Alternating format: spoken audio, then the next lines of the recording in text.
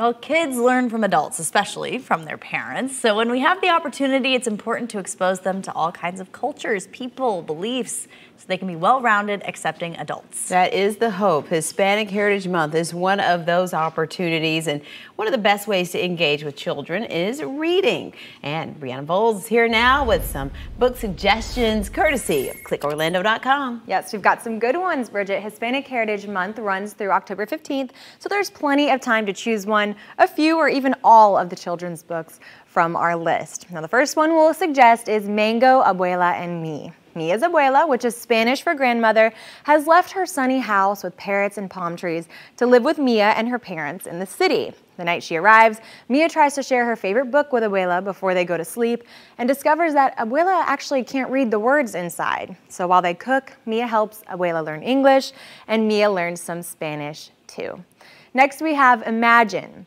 When he was young, author Juan Felipe Herrera picked chamomile flowers and left tadpoles let him swim across his hands in a creek. He also learned to say goodbye to his friends each time his family moved to a new town. When he grew up, he became the United States Poet Laureate and read his poems aloud on the steps of the Library of Congress.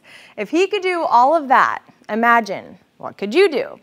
Next, we have My Papi Has a Motorcycle. When Daisy Ramona zooms around her neighborhood with her papi on his motorcycle, she sees the people and places she's always known. She also sees a community that is rapidly changing around her. But as the sun sets purple, blue, gold behind Daisy Ramona and her papi, she knows that the love she feels will always be there.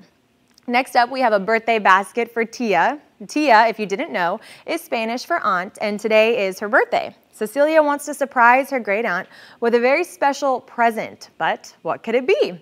Well, with the help of her cat, Chica, Cecilia plants the perfect surprise, and Tia has a very special surprise for Cecilia, too.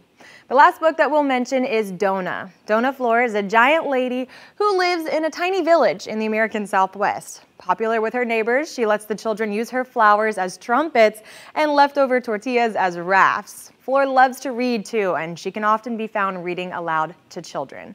One day, Flor sets off to find the source behind a big scary noise that's frightening her neighbors. But one thing leads to another, and her friends end up having to come to her rescue. Now, if you're a News 6 insider, you might have seen this web story in your inbox asking for your input on some favorite books.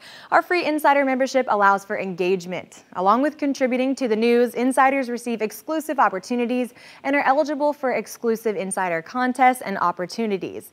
So to join, because you know you want to, just head on over to clickorlando.com/insider.